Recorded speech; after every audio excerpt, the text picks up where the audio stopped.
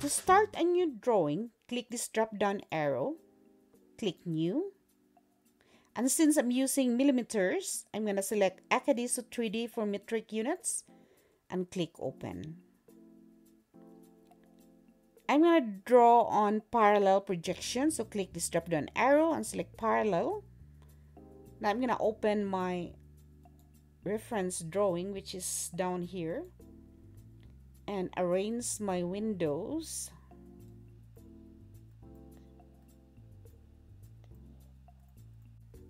Alright, so I'm going to start working from front view. So go to custom view, select front, and start with circle. The diameter is 69.5, so type C for circle. Specify center point, click anywhere on the screen, type D for diameter option and enter 69.5. Draw another circle and the diameter of the pitch is 65.1. So type C for circle, hover over on the side, don't click. Once you see that plus sign, just snap that, type D for diameter option and enter 65.1. So C, hover over on the side, snap the center, type D for diameter option and enter 65.1, which is this one here. Another circle,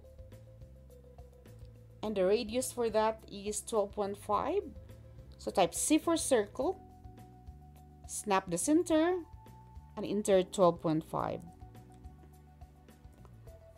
Another circle, which is this one here, and the radius is 20.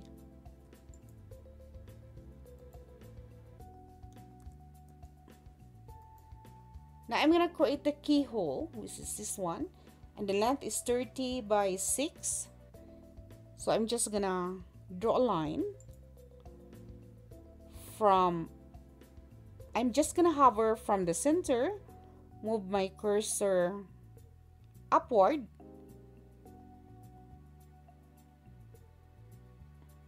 for 15 units and then bring it down for 30.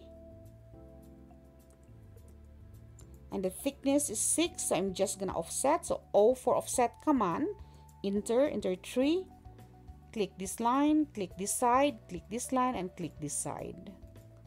Now draw a line from endpoint to endpoint, another line, endpoint to endpoint. I'm gonna delete this one and trim, so TR for trim command, double click, cut that, trim that, and trim this one. Now I'm going to join the segments, so type J for join command, right click, and just window the whole thing. Now this is one object. Now I'm going to create a circle here, and then the curve starting from this tangent point here. So the tangent point is this one here, the end of that line. So circle first, and the radius for that is 4.26. So C for circle, snap the quadrant and enter 4.26, and draw a line from the center of that circle up to this point here. So what I'm gonna do is, and as you can see here, the distance or the angle between these two lines is 140 degrees. So draw a line, snap the center, so shift right click, hover over the center, snap that, and draw a line below the x-axis. So bring your cursor downward and don't click, just press the tab key and enter -20. And mirror that line, so MI for mirror command. Select this line, right click to enter, specify first point of mirror line. You can snap the quadrant here, bring it downward, and make sure it's straight. follow the green dash line, click and select no. Now trim, so TR for trim command, enter twice, trim that and trim this one. Now I'm just gonna show you. So the distance between these two lines is 140 degrees. Now I'm gonna extend this line for, because I'm gonna use this as the radius, this one here, 18.38. So I'm gonna draw another line from end point and enter 18.38 for distance. Don't click, just press the tab key and enter -20.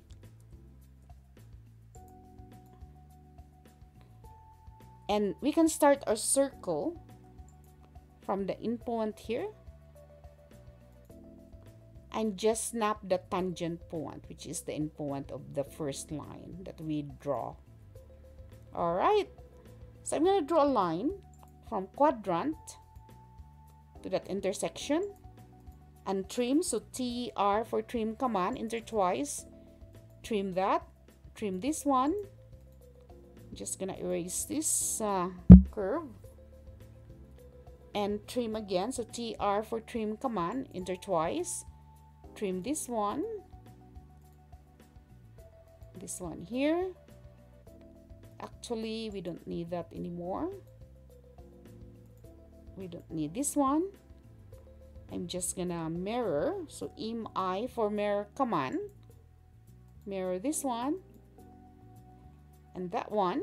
Right click and specify first point of the mirror line. You can start from the quadrant, bring your cursor upward, click and select no. I'm gonna trim, so TR for trim command, enter twice, trim that and trim this one and trim that one. Now I'm gonna join the segment, so type J for join command, right click to enter and just window the whole thing. Now this is one object. Now I'm gonna hide this one first. So select the object, right click, hover over isolate and hide object. So I'm just gonna draw a line which is from this point to this point, which is also the diameter of this one here. So L for line. I'm just gonna hover over from the quadrant, don't click, move your cursor to the right and enter, and bring your cursor upward and enter 69.5. And draw a line from this point to this point for 4.6, and half of that is 2.3, so L. Just hover over from the end point, don't click and enter 2.3. Bring it back for 4.6. It's just my way of centering the line. Copy this one from midpoint to midpoint. And another line from the center for 20 units, starting from the midpoint. So what I'm gonna do is draw a line here. I'm gonna draw this line first as a guide. So half of 13.2 is 6.6. So line, hover over from the midpoint, enter 6.6, bring your line to the left and enter 13.2. Okay, and another line halfway from the midpoint, half of the 40 is 20, so line in point 20, and just gonna track, bring it downward for 40, track again and just click that. All right, now I'm gonna draw another line from the ending of this curve or this arc, or the starting of this arc, which is from this point here, and the distance from here to here is 58.16. So what I'm gonna do is just draw a line for 58.16, and the thickness for that is 7.2. So I'm just gonna offset for 7.2 line, in point to in point, another line, in point to in point, and just move this one, move, shift right click and select mid between 2 points, so midpoint to midpoint. Now I'm holding the center of the object and snap it to the midpoint here. Alright, now I'm gonna draw the curve or the arc. So go to home, click this drop down arrow. So inside the draw panel, click this drop down arrow and select start end radius. I'm gonna start from this endpoint to endpoint and enter the radius of 13. Mirror this one, so MI for mirror command, click this arc, right click to enter and specify first point of mirror line. You can start from that midpoint, and as long as it's straight you can click anywhere or click here and select no. Mirror this one, so MI, select this object and this object, right click and specify first point of mirror line, click this endpoint, click sideways, click and select no. Now I could trim. Actually I don't need this lower portion, so TR for trim command, enter twice. Just gonna window this part here,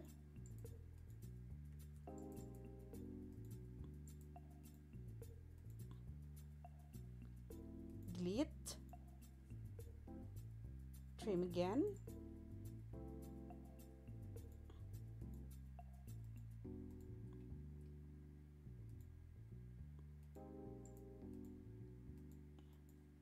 delete those. Now I'm going to join the segments by typing J for join command, right click and window the whole thing. Now this is one object.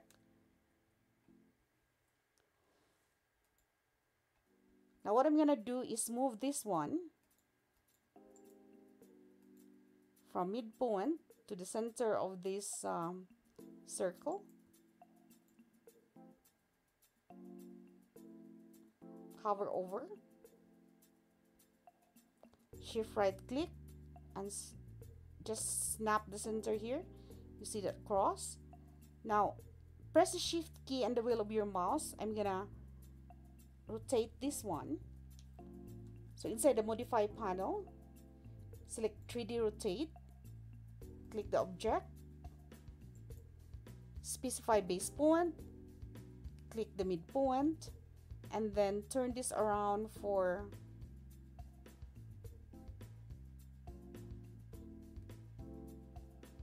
90 degrees. There you go. See? I'm just gonna turn off the grid. See, if we move this to right view. Now I'm gonna revolve this one. So type REV for revolve command, or you can go to the modeling panel, click this drop down arrow and select revolve. Click this object to revolve. Specify start point of define axis. So you can start from this endpoint here.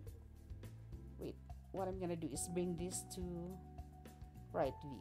It's easier. Alright, revolve. Click the object you want to revolve. Enter. Specify axis start point. So start from there and click that endpoint and enter 360 degrees. There you go. Now I'm gonna bring back my tooth, or this one here, not the tooth but this portion here, to create a tooth.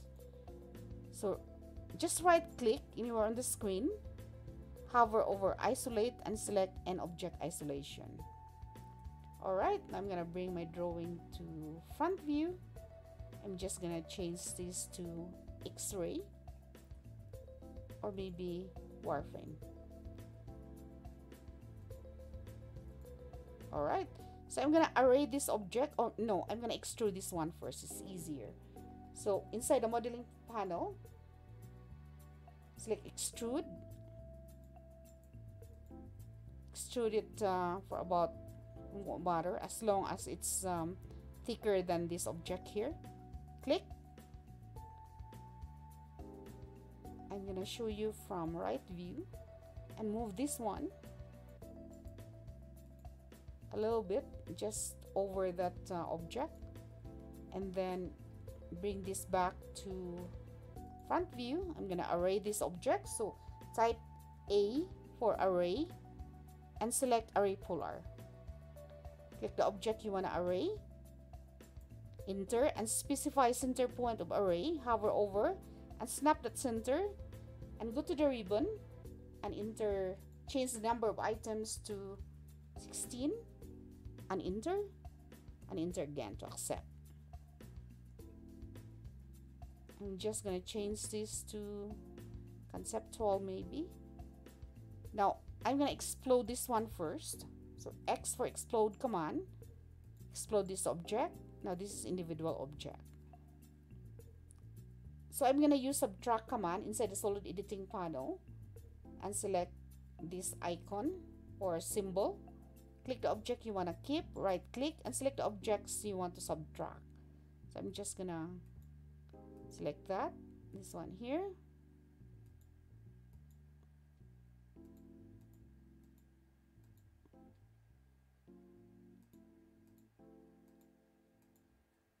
So I use this to cut this portion here and enter. There you go. Now I'm gonna bring this to front view and change this one to wireframe. And remember this one, we did this one earlier. So what I'm gonna do is extrude this one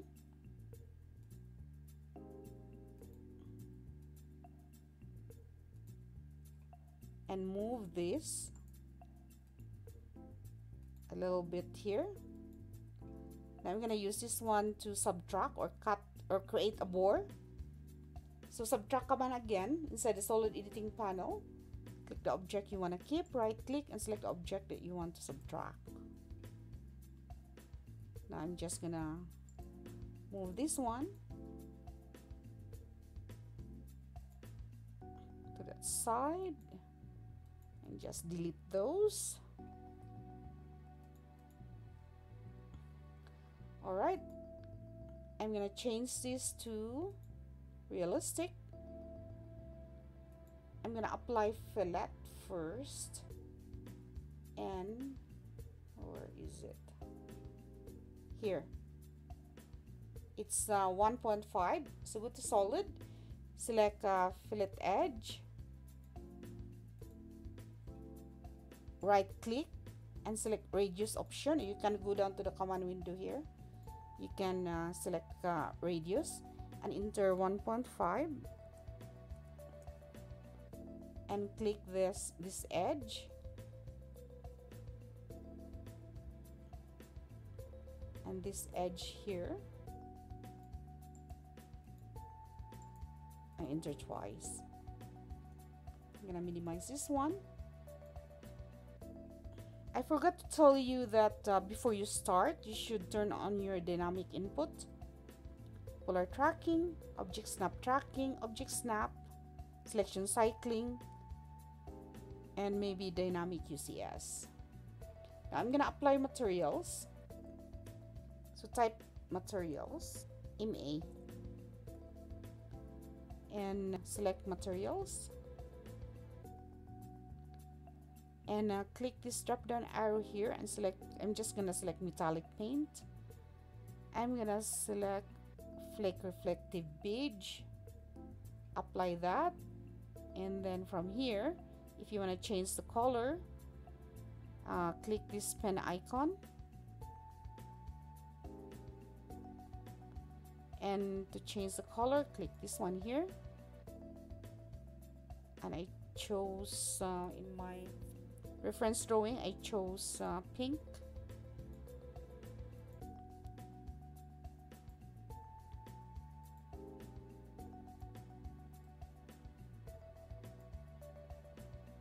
And I think we're done.